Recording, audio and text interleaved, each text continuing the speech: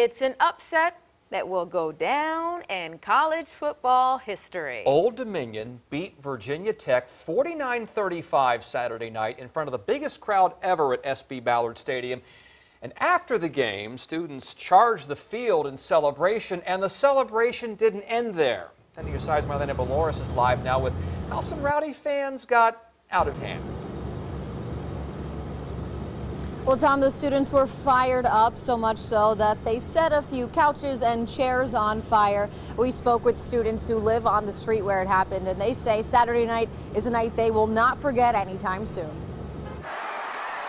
A historic, unexpected win. Awesome, crazy. 1.8% chance. Old Dominion defeats 13th ranked Virginia Tech. Something like that especially really brings the community together. Celebrations immediately started on the field and soon after on nearby streets. 42nd Street was completely swarmed with students. It didn't take long for things to heat up. Couches burning all down 42nd Street. It was crazy.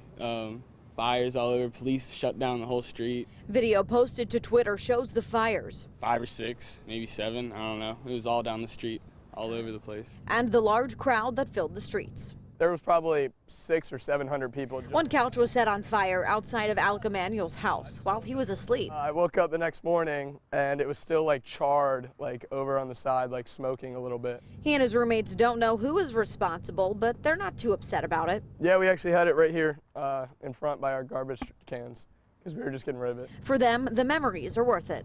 You know, it's fun to kind of move into that same like tailgating and celebrating kind of thing that those big schools do. Even though it does bring some repercussions, I think it's still a lot of fun. We know that Norfolk Police, ODU Police, and the Norfolk Fire Department were all on scene Saturday night. Norfolk Police say they did not make any arrests. We know one person was arrested for arson. That showed up in ODU's crime log this morning. We reached out to the university for more details, and we've yet to hear back. For now, live in Norfolk, I'm Marielena Balouris, 10 on your side.